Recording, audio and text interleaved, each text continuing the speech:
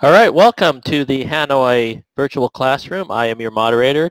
This evening we have Brian Munn and Whitney Boswell talking about the gradebook. Here they are, so Brian and Whitney, take it away.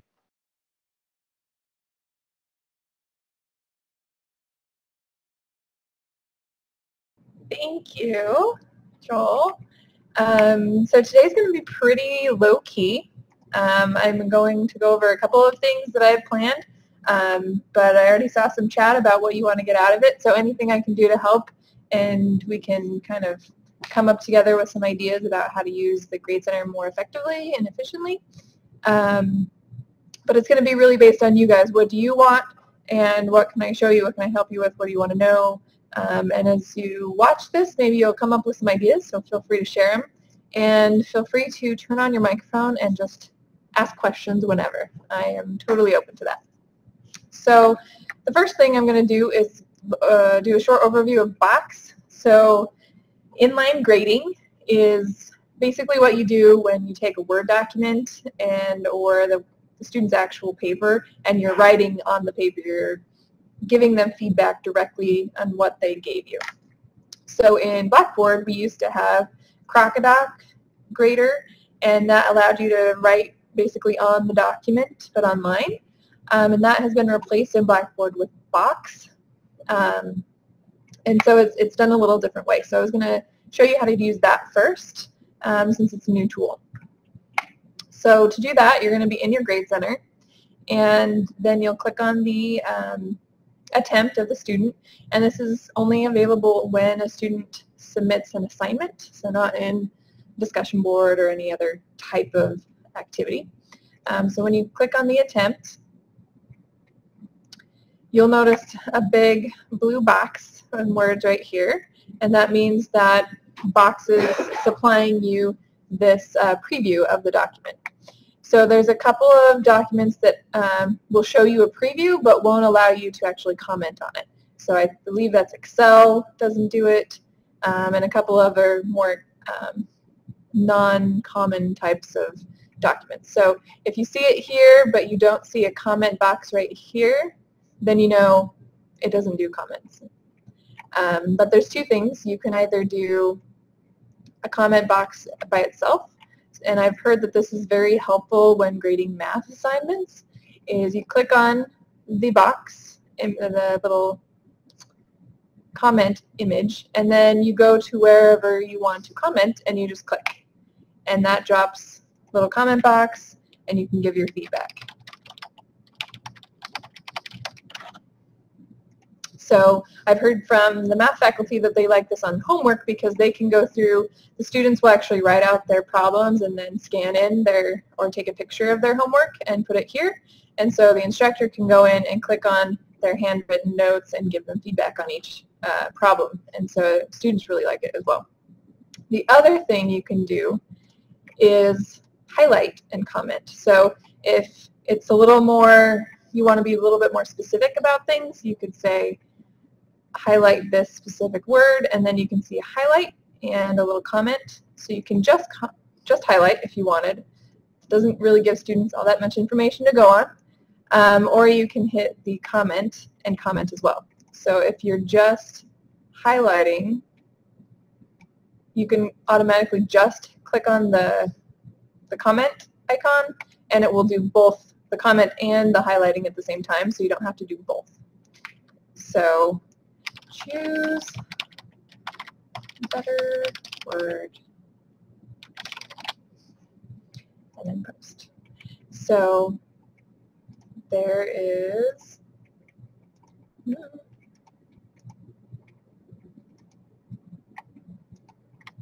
how you do that. Why isn't it not going away? Okay.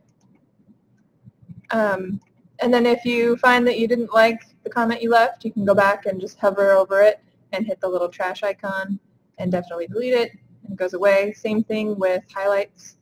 You click on the highlight to go away and click on that. And if you highlighted and comment and you delete it, it will delete both.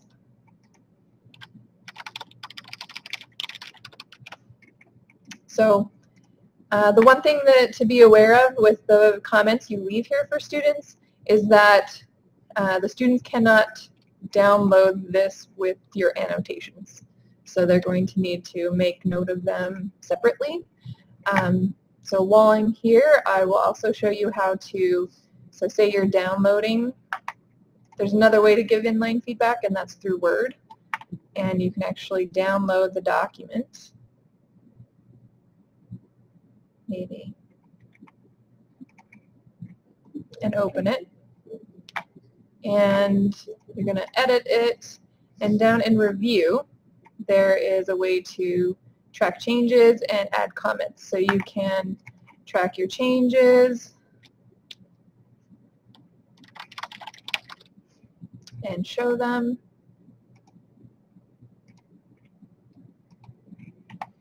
You can leave comments. And then once you're done, you want to save it as whatever's helpful, and I would probably put like instructor feedback. And then going back to the Grade Center, you click in the feedback to learner box, and that's over the top of that. It's not going to work. And then here's where you would put that file. And to do that, you can either just hit this little attach icon right here and go browse your computer and find it, or you can click on the A, and that will open a whole text box, so you can add actually a bunch of different things here, but the attach icon is here as well. So I'm going to find it, going to go to wherever there we go, and then you see it's uploaded and submit. And then submit, so you see it here, and I didn't grade it. Okay. I'm going to use the rubric to grade it. Oh wow, this is a very large rubric. Okay. And then submit. So now you see we have a grade, and the student will be able to see that inline rubric, or the inline grading feedback.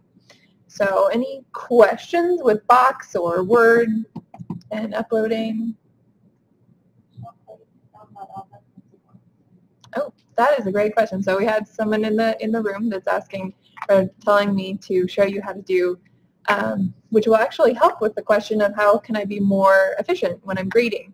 So if you want to, so especially if you have more than 4 or 5 students like I have, if you have 30 students, and you want to do the inline feedback in Word, an easy way to grab all of those is to go to the assignment, click on the drop-down menu next to it, and then click on assignment file download. There we go.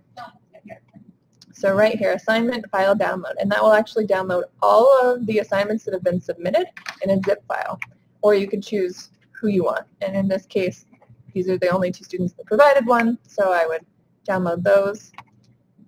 And when I click on that, I want to save it, and it's going to be a zip file. So I want to go out a little and extract all, extract, and then these are the files, so I can double click on it and provide feedback. So then I have all the documents, and then when I am grading, I can just grade and upload. So I can go through all the documents first, and then go back in and load them all up. Any other questions about inline feedback? Is that helpful? Anything? Okay, so I'm going to move on. And someone mentioned about how to be more efficient with the gradebook. So one of the things that some faculty do to help with that is you mentioned something about how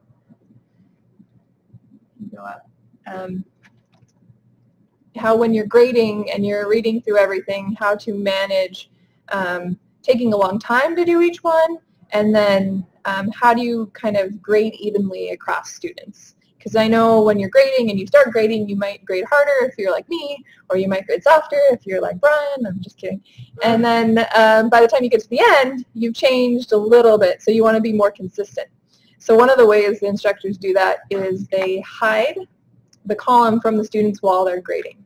So if you go to this column and you click there, you can actually hide from students. So when I do that, they cannot see the grade, they can't see feedback at all.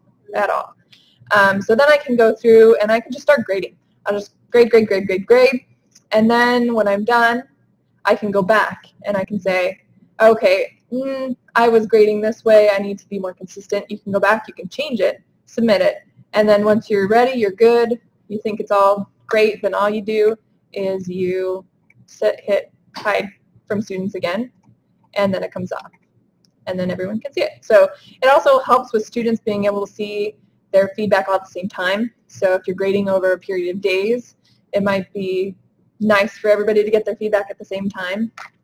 So that's another reason why you might do it. So you'll know if it's hidden from students if there is a red dash right next to the name. So hopefully that's a little helpful. And another way to make it easier to put grades into final grades in SharePoint or PeopleSoft in the Grade Center, or in the, what is it called?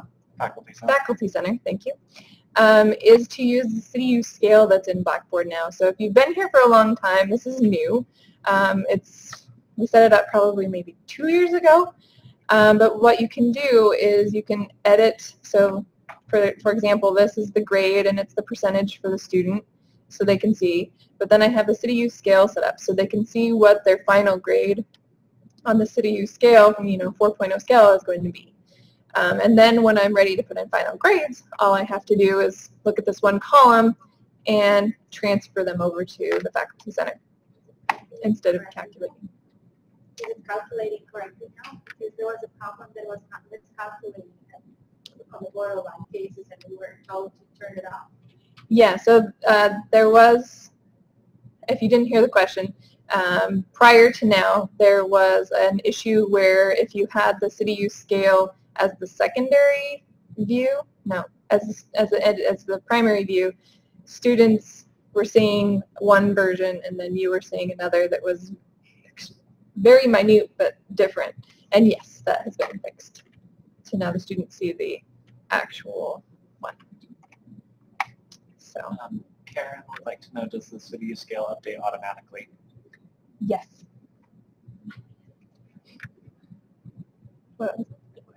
So there was a question, does the CityU scale update automatically? And that is yes, it does. Oh.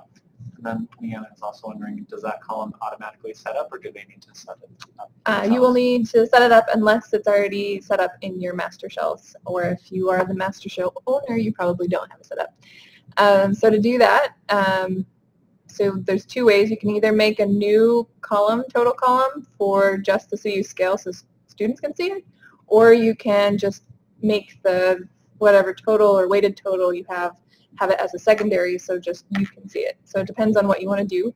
But if you want to do just the one that's already there, you're going to edit that total column, and down below the context editor there is a primary display and a secondary display. So there's a bunch of options here for you to show students what their grade is like. And so here I would keep the percentage as the primary display because it's the main grade, and then the secondary display I would show as the CityU scale or CU scale. Then when I go here, we have the percentage which students can see, and then the CityU scale which only I as an instructor can see. So that's one way to do it. And then the other way would be to create a whole new total column, and you want to be careful with this depending on how your grades are calculated in your particular course, because if you have a weighted total, you're going to want to duplicate that weighted total completely, 100%, or else one small thing is going to change it. And then if you just have a total points column, that's a little easier because you're just creating a calculated column, total column, and this is just on grades. So you would say CityU scale, and submit.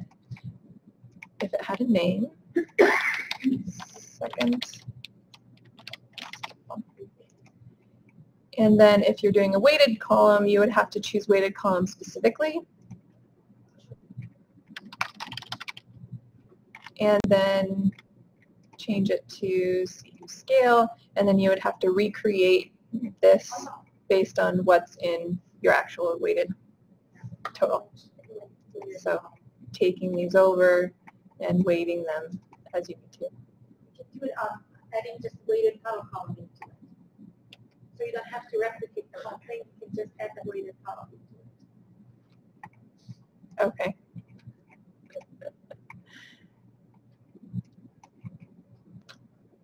Oh, to the general one? Yeah, if weighted column is included in the grade center, you can, instead of replicating, you can just make it that it's calculated based. It has to be calculated column, and then it's done based on that. Okay, so I'm getting you information that instead of recreating your weighted total, you can just go ahead and create a total column, like I did here in the second scale. And then at the very bottom, there's select columns. So you can choose which ones you want to be in the total. So you want to select specific columns, and then you want to go find the weighted total, which I do not have at this point. But if I did, it would be the grade one. You have to have it included in your grade. There we go, the grade one. And then submit. So it would be taking just that weighted total column and transferring it into the CityU scale. Thank you. That prevents from having any errors. Yeah, that is very true. Prevents errors. Great, great option. So, other questions or ideas? What do you want to see? What things do you get tripped up on? I'm trying to think of any other ways I can make it more efficient for you to grade. I don't know if you know about Grade Center Smart Views, but you can go to underneath the Grade Center. There's actually a needs grading, so you can go to just what needs grading, and then you can also make smart views. So assignments, especially if you have many students in a class, or lots of different types of assignments. Sometimes it's nice to have all of your discussion boards in one grade center and then all of your assignments in another. Question? What about using audio for grading? Ah, great point. Using audio for grading. So you can do that. Do you want to talk us about how you've done it? Have you not done it? Or have you done it? Hi, everybody. This is Joel. I'm one of the faculty here, also acting as moderator. But I've used audio grading in doing either a screencast and recording a paper that's been graded with my comments and then attaching it as a file, just like the Word document, or wanting to see if there are any ways to do inline audio grading that synthesizes both box. So let's say I can just read my document and then record an audio with attaching a comment on it at the same time. So what's your question if you can't do that? I don't know, so I'm asking. So there's